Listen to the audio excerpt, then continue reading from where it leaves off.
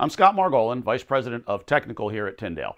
We regularly create non-commercial, educational video content on specific subjects of interest to arc-rated and flame-resistant wearers, such as how it's tested, improper wear, spin cycle, and of course, Arc Week. We'd like to introduce a new series, NFPA70E Made Easy. I'd also like to introduce a new host for the series, and I hope you'll agree with us that he's eminently qualified. Jason?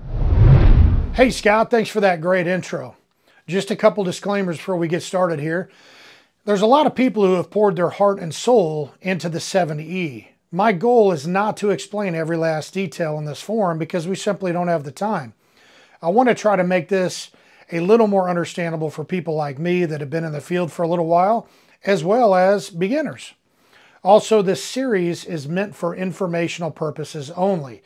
There will not be any certification that you get with this series. And really, it's on you as the listener to get into the 70E and learn it for yourself. There's a great example. If you take a piano lesson that's a crash course 2 or 3 week lesson, and a year later, somebody comes back and asks you to play the song that you learned on that crash course, and you haven't practiced, you're not going to be able to play it. You have to get into the 70E and stay in it in order to maintain a knowledge base. What we're going to do is we're going to try to break this down into 2 to 4 minute videos that make this a little bit more digestible. Some of you out there might be asking what my qualifications are. I've been a master electrician for 28 years and in the construction industry for over 35. I've worked in literally every aspect of the electrical industry and on projects ranging from $0 to $2 billion. I'm a certified electrical safety compliance professional, which is an NFPA CESCP certification, and I've been teaching the 70E for several years now.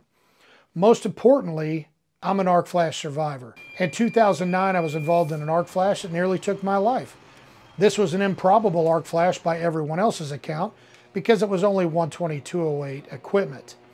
Ever since then, my mission, vision, and passion has been to keep fellow workers safe from electrical hazards that nearly took my life. So that's what brings us here today. Tyndale also has a very strong mission, vision, and passion to keep workers safe.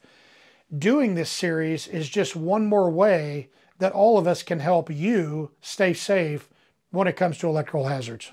Thank you.